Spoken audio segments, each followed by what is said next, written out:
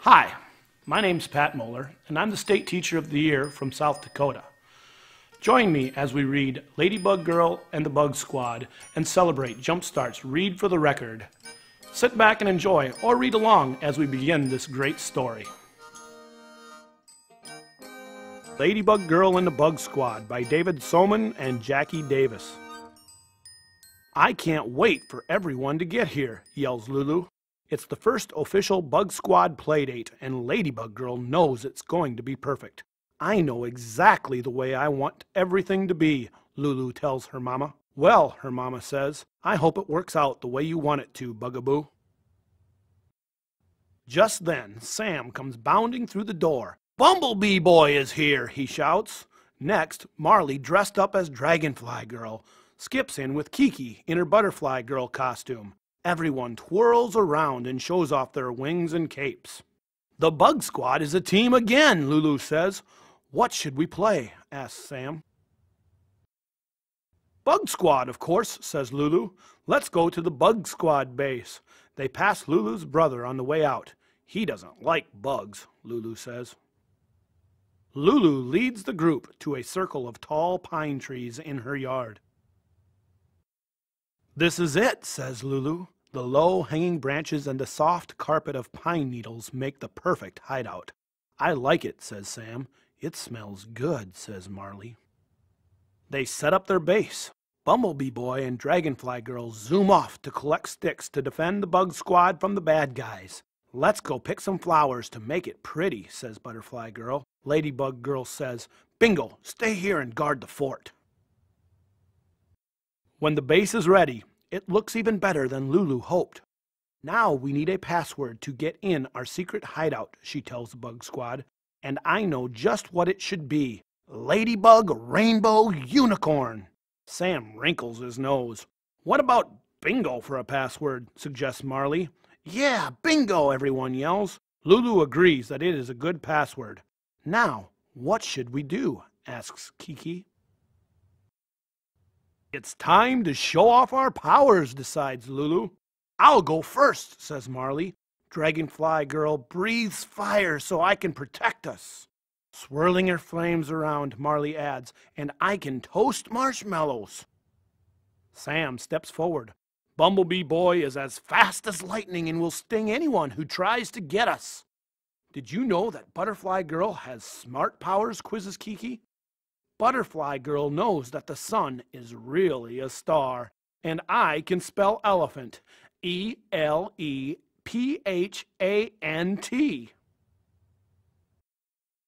My turn, says Lulu. Ladybug Girl has lots of powers. I can fly, I'm super strong, I can save ants, and I can even do a cartwheel. Her try was a little bit wobbly. Lulu leaps to her feet and says, Follow me, let's play. We can't touch the ground because it's hot lava. They safely cross over the lava, but now an army of giants bars their way. Luckily, they're asleep, and the Bug Squad carefully tiptoes past them. We made it, yells Lulu. This is the best playdate ever, she thinks as she runs and jumps with Bingo and her friends. Everything is going just how she wanted it to. They are flying and laughing when Lulu's mama calls, It's painting time! At the picnic table, they find a pile of smooth rocks, a stack of papers, and jars filled with bright paint. Now it's time to make Bug Squad pictures, announces Lulu. Lulu, of course, paints her rock red with black polka dots. She is very pleased with how it turns out. Maybe it should even be in a museum. Kiki paints her rock purple. This is Pluto. Marley is painting a pretty dragon playing soccer. Sam is painting a picture of a robot fighting a giant squid. No one paints Bug Squad pictures except for Lulu. Hey, you guys were supposed to... Lulu starts, but then Mama comes over with a platter. It is filled with beautiful chocolate cupcakes. Mama sets the cupcakes on the table and lights the candles. Now, says Lulu, when I count to 3, we all have to blow out the candles at the very same time. Lulu counts 1, 2, 3, and blows out her candles. Then she sees Kiki's candle still flickering. Lulu leans over and blows Kiki's out too. Lulu takes a big bite of her cupcake and notices that Kiki hasn't even picked hers up. "What's wrong, Kiki?" Lulu asks. "You blew out my candle," Kiki shouts. "But I was just trying to help you," explained Lulu. "You didn't blow out your candle at the right time. I didn't have to do it your way. I was making a wish. And you ruined everything," yells Kiki. Lulu's stomach feels funny. She didn't mean to hurt Kiki's feelings. She'd never want to do that in a million years. It's just that she was having so much fun that she didn't think twice when she blew out Kiki's candles. Lulu just wanted things to be the way she had imagined them. Now she sees Kiki is upset.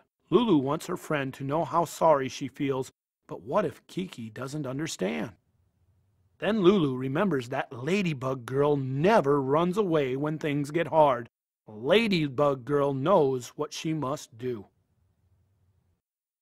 Ladybug Girl takes a deep breath and says, "Kiki, I'm sorry I blew out your candle." Ladybug Girl adds, "How about if we ask Mama to light yours again?" "Well, okay," agrees Kiki. When the candle is lit, Ladybug Girl says, "You can blow out your candles now, Kiki, and make a wish. I mean, if you want to." "I do," says Butterfly Girl. "Let's blow the candle out together." When they finish their cupcakes, they decide it's time for a very important, secret Bug Squad mission. "There's a mean alien in the house," says Ladybug Girl, "and we have to find out what he's up to."